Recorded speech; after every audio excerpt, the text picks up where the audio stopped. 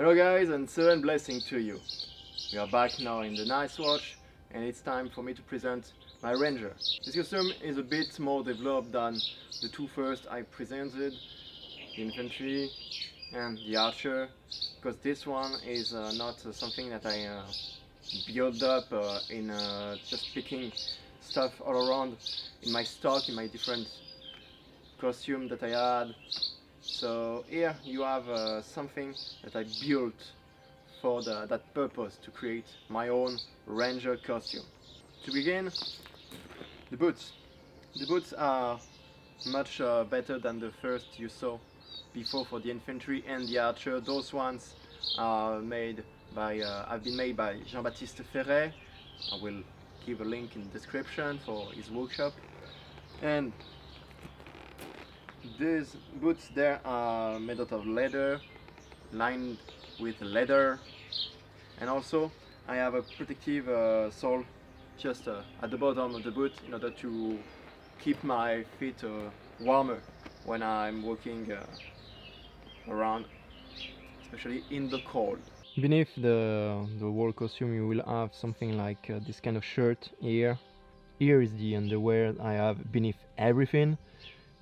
These are very comfy, and also I love the pattern I came up to. That's something that won't break easily and do the job it have to do. Well, I'm glad about my patterning once again. On my legs there is full hosen, that you can see just here, but they are covering from the tip of my toe to my hip. Close up on the hosen, you can see this part here, which can be removed in order to go to the toilet and stuff like this. It's closed by 5 buttons, 5 pewter buttons. You can see here, and the 5 button hole have been stitched there on this part. There is also the 3 other buttons at the top that are made out of horn, and have of course the 3 matching buttonholes at the front. It's like on some modern trousers, and it's a mix, you see, with an historical design and other interpretation, other ideas, because it's heavily inspired for what you can understand by the late Middle Ages and a bit of the beginning of the modern era. So I wanted to bring all of this together. This is why also you have what you see on the side there, to put a belt there as well. I'll do in due time. And you can see the lining, which is the silk and the wool together help for simply for let your body breathe and also keep you warm as well. It's really a good match. And also the silk help your body to move and slide in your trousers and anything. Well, in the hosen, which are really tight on you, I've learned to really enjoy the silk for that. Near the feet, and you understand how it covers everything. And this part here, the top there, as the bottom here, is also lined with silk. The lining goes from the hip, the top, to the knee, and then I add some lining there in order to protect my feet. This is how it's some stitch at the back. And you have to notice also that for all the buttons there is a little piece of leather which help to hold the stitching just there without breaking the fabric. So I would recommend you to do that oftenly. It helps to hold a lot, and the leather take much of the pressure.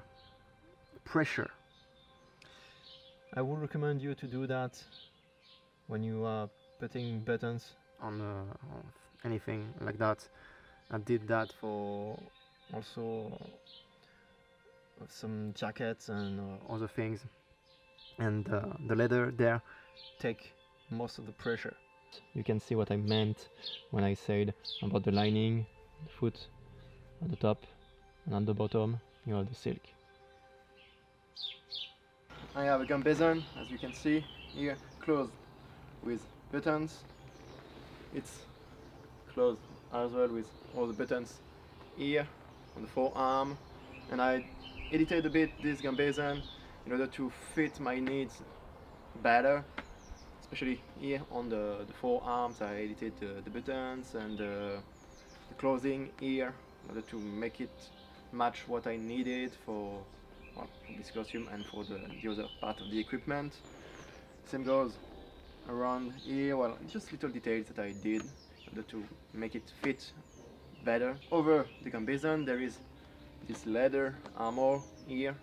It's just leather, there is no steel in it, just a thick leather that will provide basic protection over the gambazon. It helps also to keep you warm for sure, and because the wind won't just go through that easily, and also because it's a leather, because it's thick, your body it won't go through that easily, so keep you warm and protect you as well. And it's not heavy at all, it's something which is very easy to carry around. It's not a big problem. The shape also, as it's very open here at the front, provide me with great possibilities for the movement. I don't have any problem with that, which is good. And there is buckles at the front in order to close it correctly. I do believe it would be nice in the future perhaps to add some pieces of steel in it in order to make it perhaps like a quarter plate, something like that, like a quarter plate for the protection of my guts and my chest. Well, very important parts. In order to close the armor there is not only these buckles there are also 4 buckles behind my shoulders and other buckles 3 on each side here, and of course on the other side there. Like that it can really be adjusted to my body. To complete the protections there is my gloves there, made out of leather, and they are padded at the top here, on the fingers, around the wrists, and this will provide me with better protection both from heat and cold, but I do imagine that it would be nice in the future to have like half gauntlets coming here to protect correctly my hands without having something too big and heavy there, so it would be made out of leather. For the fur that is my cloak here, it's a simple sheep, a black sheep fur, which have been pinned on the cloak with a fibula. Again, I used fibula for that, and after some times I don't think it's the best idea here to use that, so I will think about something to make it even better on the long run, and I already have some ideas.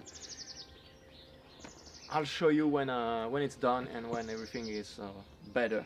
And as the cloak is a full cycle cloak, you can do this kind of stupid things like I am the knight, and it works.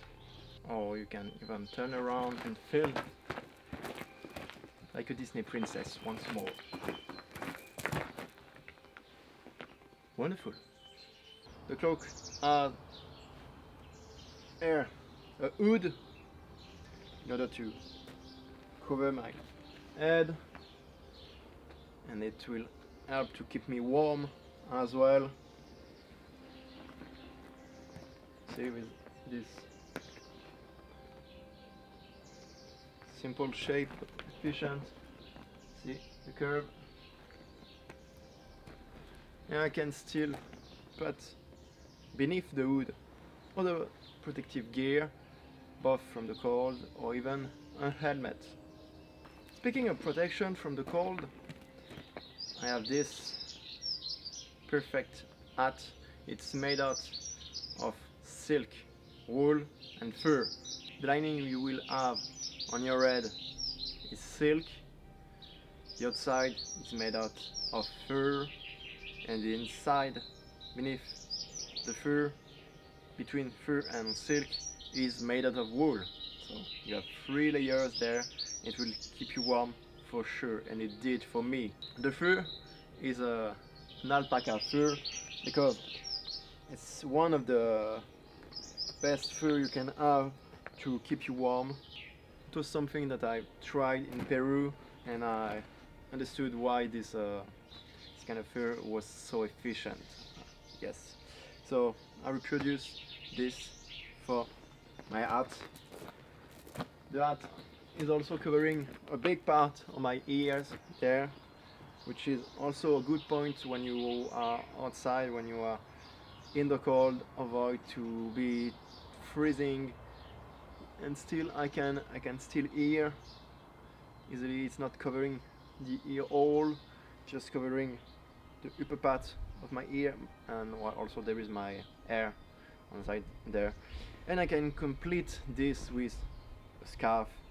A good scarf will do, same as you saw before for the trouser character.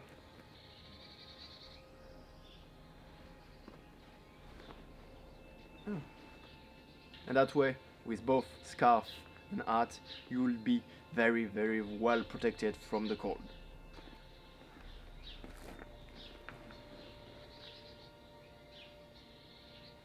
Little close up for the hat and also for the scarf. You see the pattern, perhaps in it, the fishbone pattern. To get back on the cloak, there is something that I should add in the future, which is important, is the straps that you will have seen in Game of Thrones. On a lot of cloak they use straps which are crossing over the chest and closing on the back.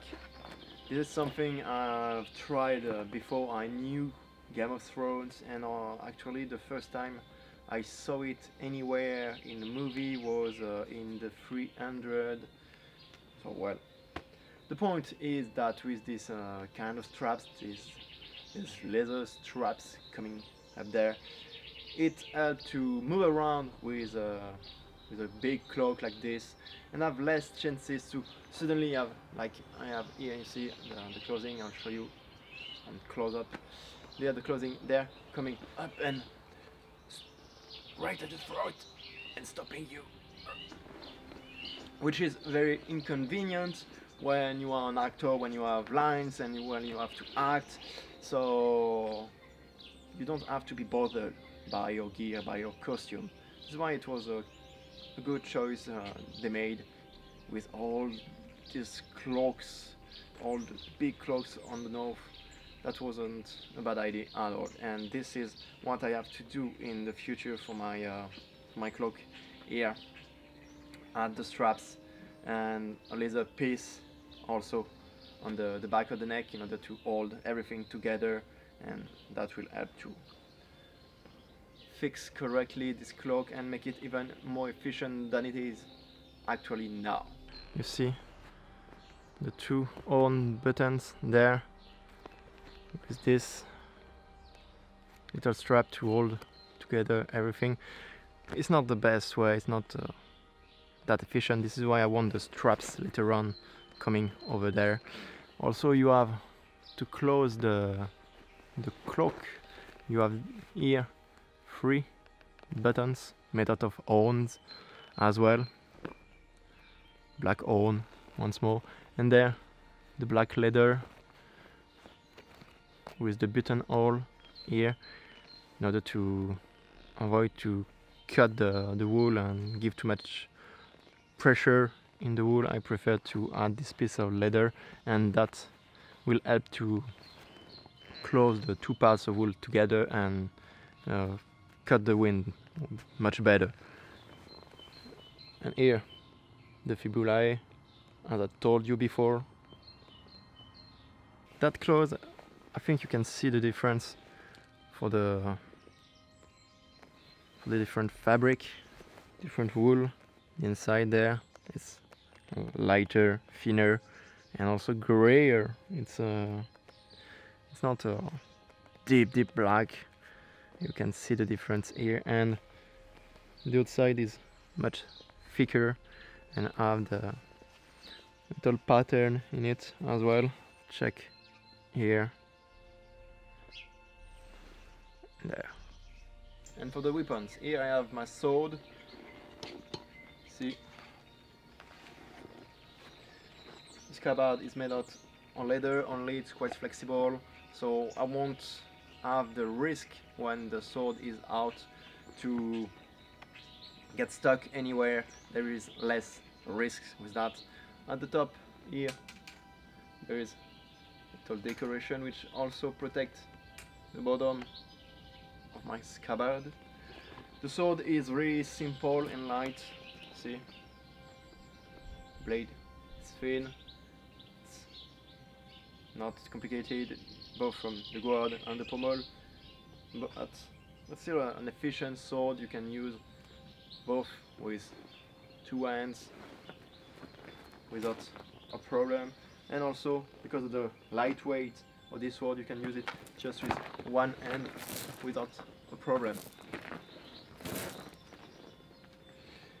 And this one isn't even sharp, so imagine if it's not a problem right now for me to use it, as it's a blunt sword.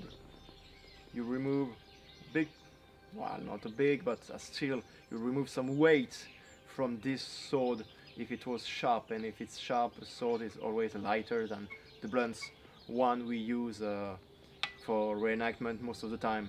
So if even this shape is good there for one hand without being a true sword, well, with true sword which is sharp, that would be very easy to use and still long enough in order to use both of your hands at need. The scabbard with these straps there is easy also to manage and to incline the way you want it, in order to not be bothered by the fact that you have to remove or put back your sword in the scabbard. It came quite easily. And to complement this, I have also there a dagger with a buckle for safety there. This dagger would complete the sword if needed, perhaps in the left hand, or perhaps just by itself. It could be that you can use.